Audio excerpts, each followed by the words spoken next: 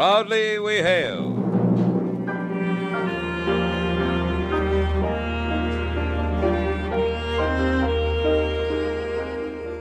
And now another Proudly We Hail, one of radio's outstanding dramatic half hours starring Lee Tracy and presented transcribed by your Army and your Air Force.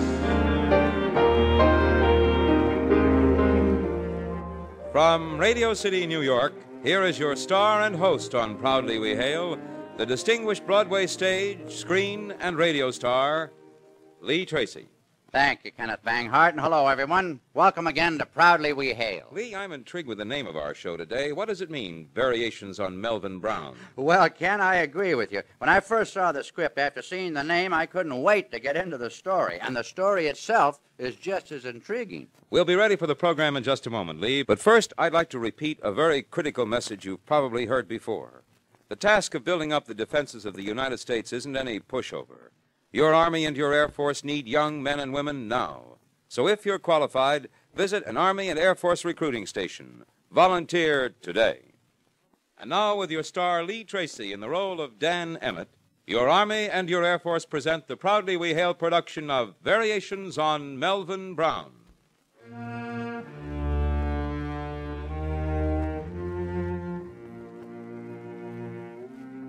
I met Bill Hunter by accident, walking along in a crowded part of town.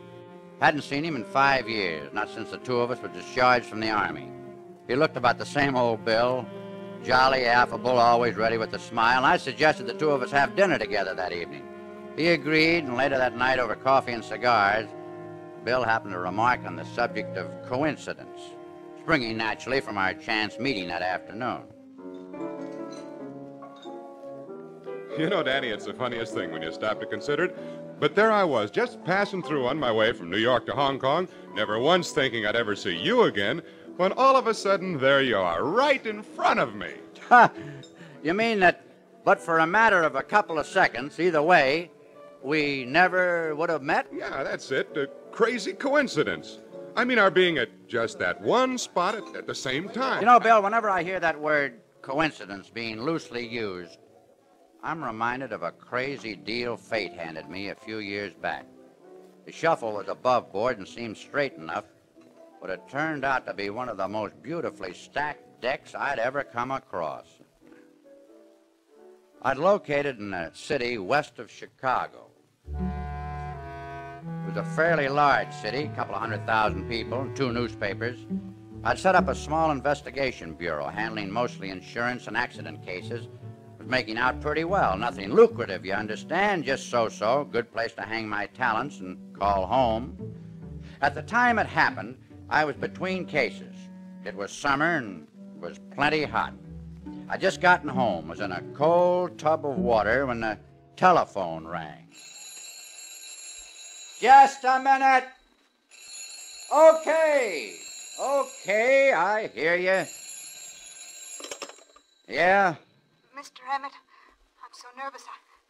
My name is Brown, Mrs. Melvin Brown, and my husband is going to murder me tonight. Mr. Emmett, I'm at my wit's end. Hey, wait a minute. You say your husband wants to kill you? Yes, he's in the next room. You must come right over. A mutual friend gave me your name. He said that you would... Where are you now? I'm at my home. Please hurry. The address... No. Melvin. No. No. Hello? Hello? Mrs. Brown, hello? Sorry, what number was that? Never mind. Give me police headquarters. Just a moment, sir.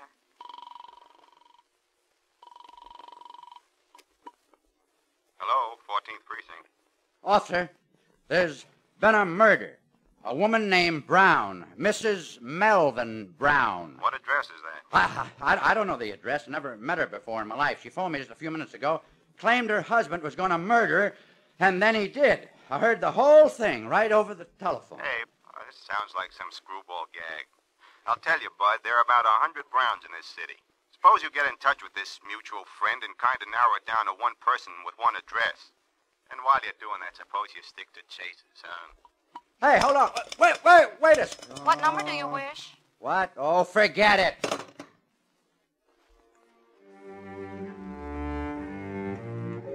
Well, I couldn't blame him, really. The whole thing did sound screwy. I started wondering if maybe someone wasn't pulling a cutie on me. Anyway, I grabbed the telephone directory and thumbed through the B's till I came across a page full of Browns. I looked at the sheet past the Marys and the Martins, and I finally found the Melvins. There were only 3 Melvin Browns, and each of them lived in a different part of town. I decided to run the thing down myself. It was 7:30, still light, when I crawled into my roadster and headed north to the Terrace Gardens section. I thought I'd visit the Melvin Brown closest to my apartment first, and, if necessary, work my way across town. I hoped it wouldn't be necessary. The Terrace Gardens section consisted of 2 blocks of modern, exclusive apartment dwellings, each with a doorman, each with a penthouse. I located the number I wanted, and with my best foot forward, I walked right past the doorman, past the desk clerk, and into the elevator. Floor, please. Mr. Melvin Brown. Penthouse. I had a premonition that it'd be the penthouse, and I was right. It only took a few seconds to make the 16 floors, and when we finally got there, found myself in a small foyer facing a solitary door. The nameplate, embossed and illuminated, said, M. Brown. Pressed a button that caused something to chime in the distance. Yes? I wonder if I might have a few words with Mr. Brown. Is he expecting you? Not exactly. Here's my card. I think he'll see me. Gave the butler one of my agency cards, and he left. In a few moments, he returned, ushered me into one of the biggest living rooms I'd ever seen in my life. The Melvin Brown waiting for me was in his late 50s, gray, very distinguished looking. But his eyes seethed at me with unabating fear. So, you're a detective. Yep, that's right, Mr. Brown. What can I do for you? I'd like to have a few words with your wife, if I might. With my wife. You wasted no time getting here. You didn't think you could get away with it, did you? No, I suppose not. If you don't mind, I'll use your phone. I felt a shiver of success run up my spine as I headed to the telephone. I was about to ring up headquarters again when a note in his voice stopped me. No, wait, please. Please listen to me first. Put on the receiver and I turned to him. Well, what can you possibly say? I noticed your card. You're a private investigator. You're under no oath to anyone. You're your own master. The fee is all you're really interested in. Well, I've got money. I'll double what you're getting now. I'll triple it. What? Do you really think you can buy my silence? Why not? Why not? No one need know. Can't matter a great deal to you who retains your services as long as you're paid. Wait a minute, mister. In a matter such as this, I'm retained by no one except my own conscience.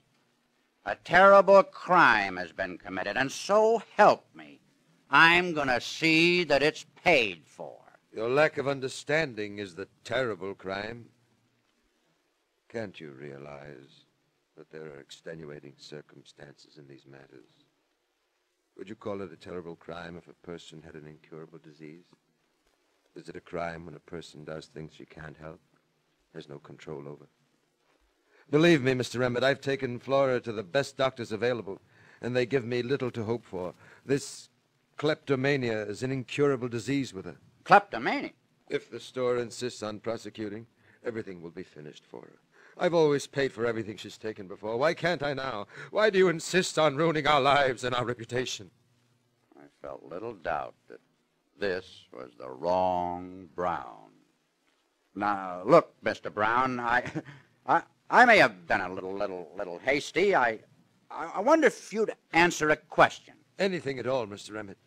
Well, your wife, does she usually confine her shopping sprees to one store? Why, yes, of course. McChelsea's. You're from McChelsea's, aren't you? I mean, you represent them? Well, yeah. Now, I was going to suggest... Yes? That, well, as long as Mrs. Brown does shop exclusively at McChelsea's, why not come to some arrangement with the management there? Why, I never once thought of that. It's so simple. It's perfect. It's perfect. I could deposit a sum of money there to be used. Mr. Emmett, I don't pretend to understand your change of heart. But believe me when I say that I'm indebted to you beyond measure. Forget it. Now, if you'll just excuse the intrusion, I'll be on my way. And you mean that you'll not report this to... It's forgotten, Mr. Brown. I'm sure everything will turn out okay. Just a moment. Won't you please accept... No, I couldn't. May I shake your hand, then? Yeah. Sure.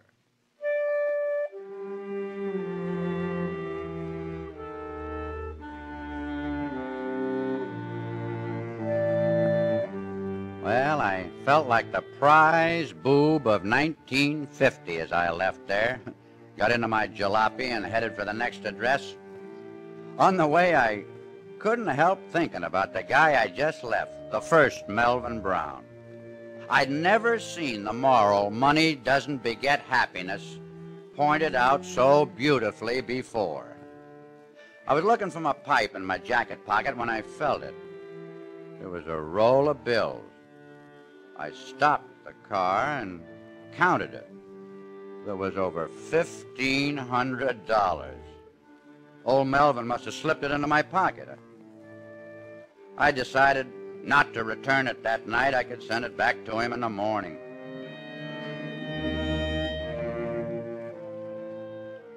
The second Melvin Brown lived in a drab, fetid neighborhood on the other side of the tracks. I located the street, and as I slowly proceeded in second, checking the addresses, I suddenly noticed something up ahead that made the blood rush to my temple and my pulse quicken. I saw a small knot of people gathered around an ambulance in front of an ugly tenement. The ambulance was just pulling away, and somehow I was sure that this was the right Melvin Brown. Lee Tracy, starring as Dan Emmett in the Proudly We Hail production of Variations on Melvin Brown, will return for the second act in just a moment. But first, I have an important message to the young men and young women of America. You are needed now. The United States Army offers qualified men and women the best possible training in many technical fields. There are hundreds of openings in communications, radio, radar, electronics, and similar specialties. All of them offer you wide opportunities to serve your country in these critical times. So visit your nearest United States Army and United States Air Force recruiting station and get all the details. Serve your country and yourself by volunteering today.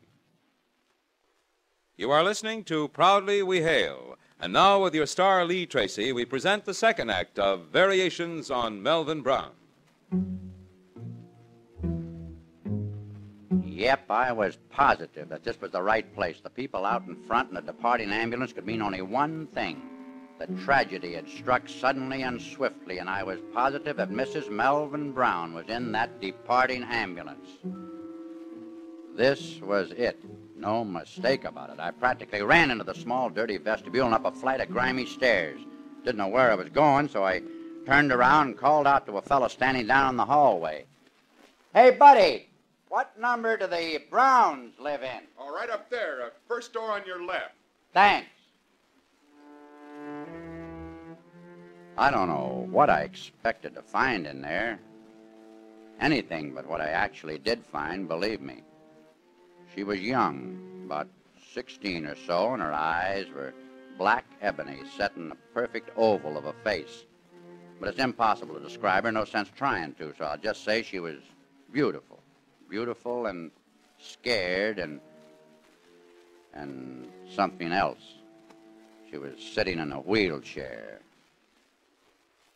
Well, excuse me, I didn't mean to... What do you want? Are you one of them? Well, I'm sorry, miss. I must have the wrong apartment. I was looking for a Melvin Brown. That's my father. They've taken him away. The doctor came and took him away. Your father? You mean that he was in the ambulance? Yes, but he'll be back. He'll be back. It's only a little operation, and he'll be back in a few days, so you can't do anything about it. I won't go with you. You can't make me. You can't make me. Now. I'm not going to take you anywhere. Please don't cry. I'll leave if you want. Well, who are you if you're not here to take me away? Who are you? What do you want? Well, let's just say I'm a friend of the family's. How can you be? I've never met you before. Well, you know, I'm a good deal older than you. You mean you knew my father? Well, not exactly. Well, then maybe you knew my mother. Your mother? Did you know her? Gee, I never did. She died when I was a child, but Daddy says she was beautiful and wonderful and that she loved us very much. Did you know her? Beautiful and wonderful. Yeah, sure. I know her. I found out her name was Helen. Seeing her there, it wasn't hard to know and even see what her mother must have been like. We talked for about an hour. Little by little, I got the whole story. Helen lived with her father in that shabby flat, and what was more, the two of them were happy. I could feel love all around me. It was in the threadbare furniture, the cracked walls. It was in the very air that I breathed. She'd lost the use of her legs in an accident a few years before. It seemed that the authorities were all for taking Helen out of that environment and placing her in a home where she might have the care and attention they thought she needed. The two of them together had managed to dodge the issue, but now, with her father in the hospital, Helen was scared stiff. She thought I was one of them coming to take her away. I hope you'll forgive me for before, Danny. I didn't know that you... Oh, forget it, honey. Tell me something. If you had, somebody here to take care of you while your father's away, then these people couldn't bother you, could they? You mean someone like a servant? Yeah. Yes, some woman to come in here and cook your meals, wash your clothes, and keep the place neat and clean. Danny, we've no money for that. Well, you see, that's what I came here for. I don't understand. Helen, a long time ago, your mother gave me some money. Helped me to do the things I wanted to do, and tonight I came to pay her back. You see, I have the money right here in my pocket, over $1,500. It belonged to your mother. Now it belongs to you. Here. Take it. Danny, I don't know what to say. Here, Danny, take this. It was my mother's greatest treasure, and I know she'd want you to have it. What? Why? Thank you. It was a thin, old volume of poems by Longfellow, beautifully bound in a hand-worked cover. I put it in my pocket, and promising to return the following day, I left. On my way to the car, I couldn't help thinking about that $1,500. The whole thing was sort of poetic. A present from the family of Melvin Brown to the family of Melvin Brown. It was a strange coincidence, and I was beginning to feel a little awed by it all. But I shrugged it off, and I headed for the home of the third Melvin Brown. The house was about a mile out of town on a desolate, dark street. It was a private dwelling, small, shingled, and remote. Quietly, I worked my way around the right side of the house. There was a window through which I could see a chink of light. I could make out that it was a kitchen. Suddenly, it hit me. It was a commonplace odor, a kitchen odor usually associated with cooking, but it's a deadly odor. Gas. Hurriedly, I sprang to my feet and picking up a large flat rock, I sent it flying through the kitchen window. The window was locked on the inside, but in a moment I got it open, crawled in, took out my handkerchief, held it to my nose. The gas was suffocating. Melvin Brown was sitting slumped and unconscious in front of the open oven. I jumped to the jets, flicked them off. He hadn't inhaled very much, I knew. So I dragged him into the living room, placed him on a couch, and threw open all the windows. There was a bottle of brandy on a sideboard. Quickly I opened it and poured some down his throat, started coughing and moaning. He didn't seem to need artificial respiration, so I just sat there about half an hour, and finally he opened his eyes and looked at me. Where am I? You're in your own home, on your own couch, and this brandy I'm drinking, that's yours too. Who are you? Makes no difference who I am, Brown. Where's your wife? What'd you do with her body? I don't know what you're talking about. No, I suppose not. I suppose you didn't kill your wife and then try to end your own just now, did you? Wife? Kill? I have no wife. I've been a bachelor all my life. Please, please, what do you want? What do you want? Why?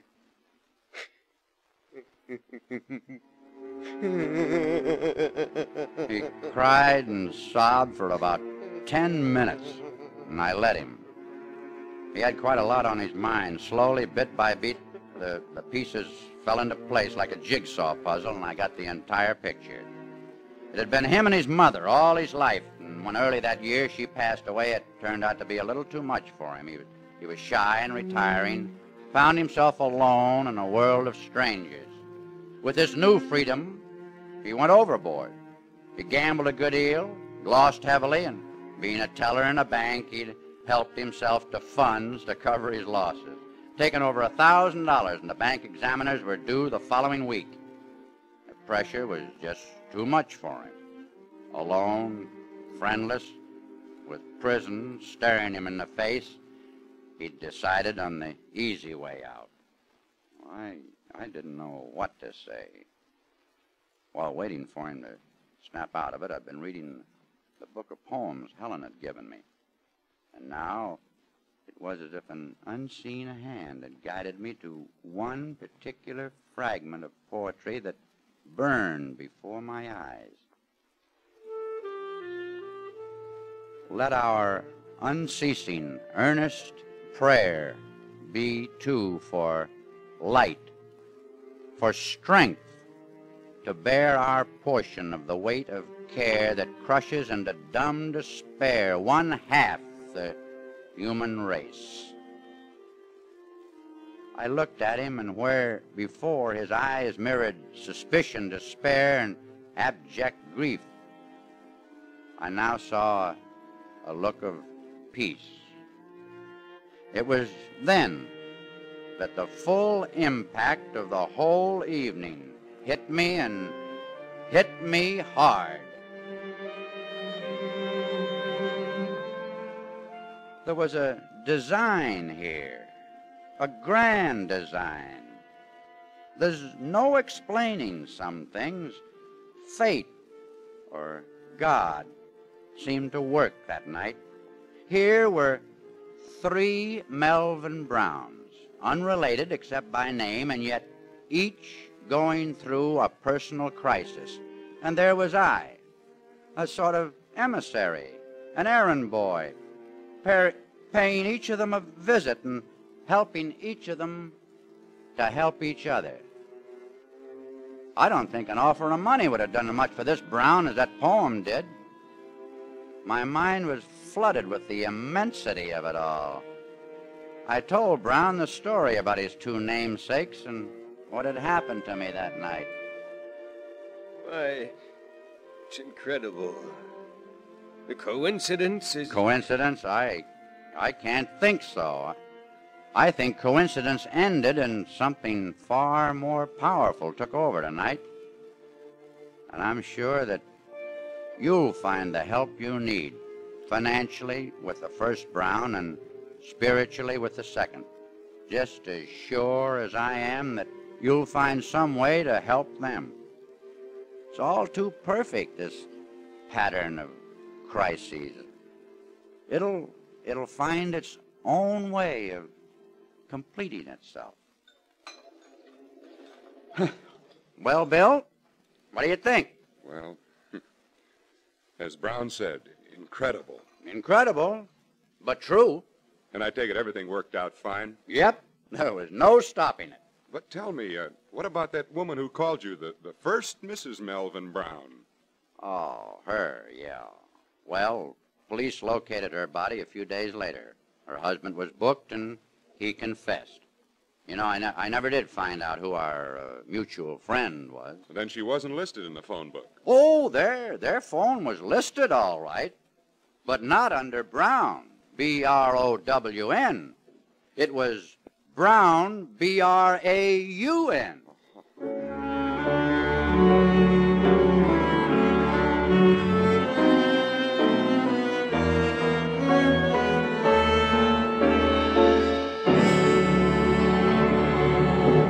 You were right, Lee. The story did match the title. We all enjoyed Variations on Melvin Brown. Ah, thank you, Ken. Your star, Lee Tracy, will return for a word about next week's special Christmas program in just a moment.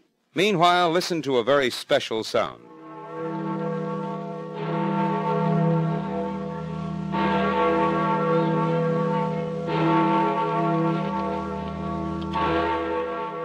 That's the Freedom Bell, heard round the world. It's a rallying sound, but sound isn't enough. It demands action, too. And the young men and women who volunteer and wear the uniform of the United States Army know they're helping to make freedom a fact. The moment you put on the United States Army uniform, everyone will know that you're an active member in the fight for freedom. So visit your nearest U.S. Army and U.S. Air Force recruiting station. You'll be a real help to your country. Volunteer today. This has been another program on Proudly We Hail, presented in cooperation with this station by your Army and your Air Force. Proudly We Hail stars Lee Tracy. Supporting Mr. Tracy in the cast were Helen Christian, Joe DeSantis, Bill Lipton, George Clark, Miriam Wolfe, and Jack Jason. Variations on Melvin Brown was written by Frank DiFelita. The music was composed and conducted by John Guarneri. Proudly We Hail is directed by Charles Wilkes. This is Kenneth Banghart speaking, and here again is your host and star, Lee Tracy. Next week, I hope you'll all be our guests when we present the Proudly We Hail Christmas program. It'll be the world-famous and beloved The Other Wise Man. Goodbye.